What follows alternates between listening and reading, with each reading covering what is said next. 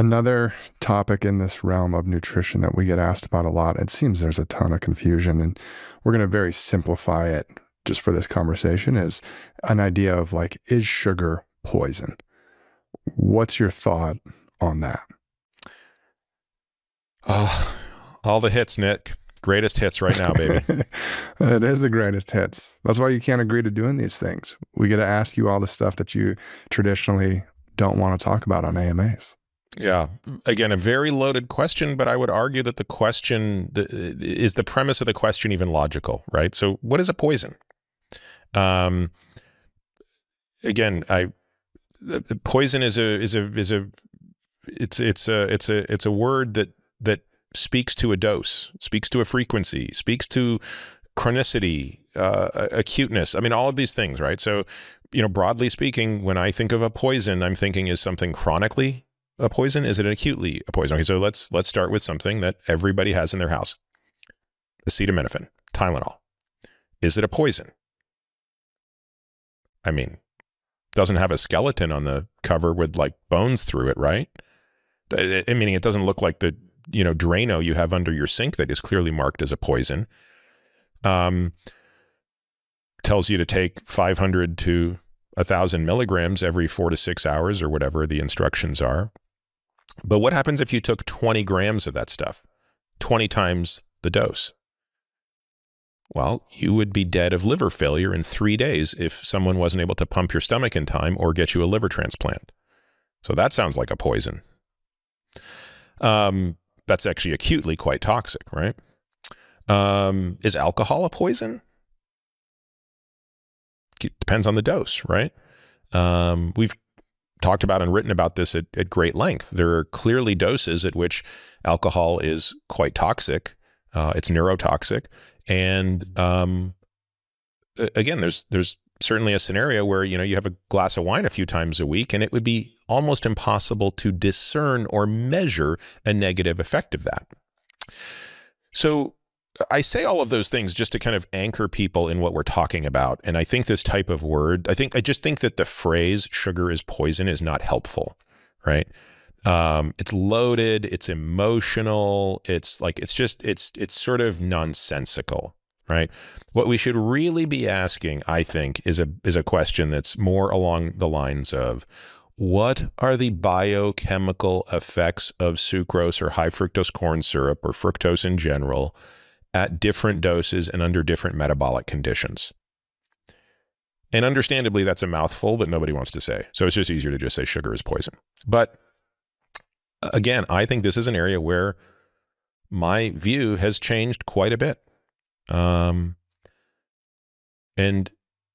it's changed because of the data, right? I just don't see the data to demonstrate that an isocaloric substitution of fructose for glucose is demonstrably worse for health outcomes if total energy intake is preserved. Now, does that mean that eating sugar in an unrestricted manner in a free-living environment is of no consequence? No, it doesn't mean that at all. And it certainly appears that in at least a susceptible individual, a high consumption of fructose, and it seems even more clear in liquid fructose, can drive appetitive behavior. Meaning, to put that in English, if you're drinking a lot of sugar, it makes you want to eat more calories. Now, we can debate how many calories, and I believe that these data have been misrepresented. I think that these data have been misrepresented and overstated. I think that in a free-living environment, people will consume more energy if they have more access to sugar. But if you control for calories, and you may recall I had this discussion on the podcast with Rick Johnson using what I think was probably one of the most robust experiments I had seen on this topic, given how long it lasted. And my recollection was it lasted 9 months, which in mice is an eternity. under isocaloric conditions, when these mice were fed, when their total calories were controlled, and you had high fructose versus low fructose groups, you did not see a statistically significant difference in body weight.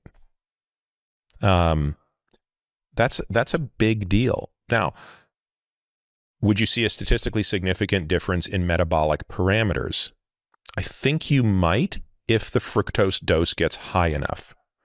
But this comes back to something I said at the outset. The dose makes the poison.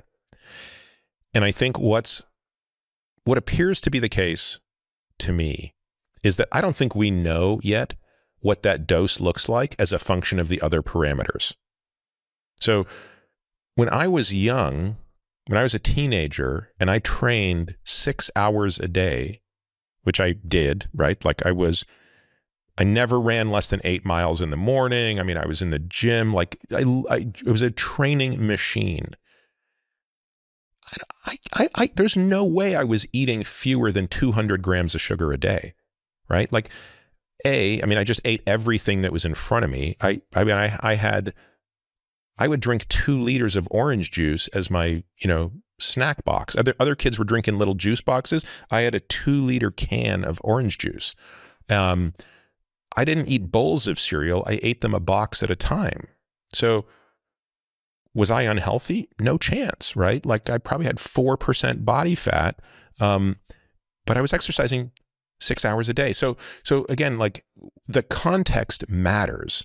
Now, if I ate that much food today, never mind sugar, I mean, you wouldn't even know my name anymore. I'd be dead, right? So everything about this is problematic because I think people want to focus on just one macronutrient, in this case, fructose or sugar as a molecule. And we don't want to sort of focus on the overall dietary pattern that accompanies it. And so I would say the following, if I was going to try to sum this up. When I consume fructose, which I do all the time, it's generally in the form of fruit. Right? Like I don't restrict my consumption of fruit. I generally don't drink calories outside of protein shakes. Those happen to be sweetened with artificial sweeteners anyway these days. They're mostly like sucralose and things like that. If I'm drinking a beverage, like the once or twice a month that I want kind of a carbonated beverage that's sweet, it's a Diet Dr. Pepper as opposed to a Dr. Pepper. Okay. Would the Dr. Pepper kill me? No. But again, I'm only having like one a month, so it probably doesn't matter. But truthfully, Nick, that's more because of my teeth. Like what I really care more about is not putting an overall strain on my teeth than I do in the belief that sugar is somehow uniquely poisonous. So, I guess I do limit sugar intake. But what you're hearing me kind of react to is not because I think sugar is poison, but I think that sugar as part of I think a high sugar diet is just a dietary pattern that is incongruent with eating the right kinds of foods that I generally want to eat anyway. I hope that makes sense and it's not too waffly, but I'll let you push back on it.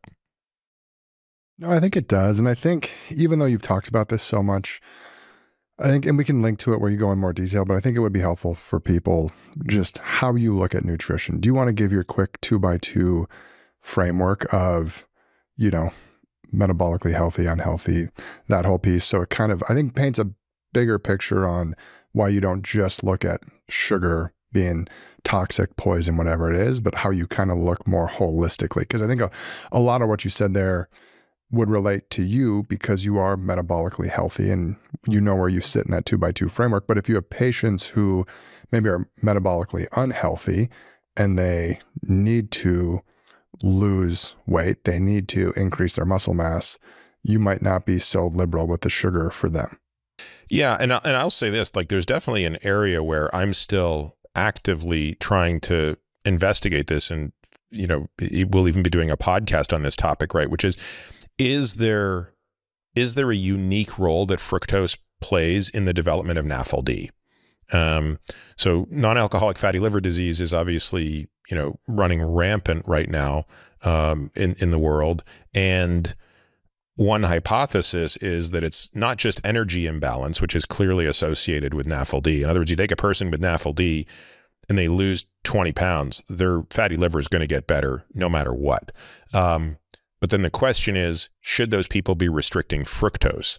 And again, lots of great mechanistic data for why fructose rather than glucose would disproportionately play a role in the development of NAFLD.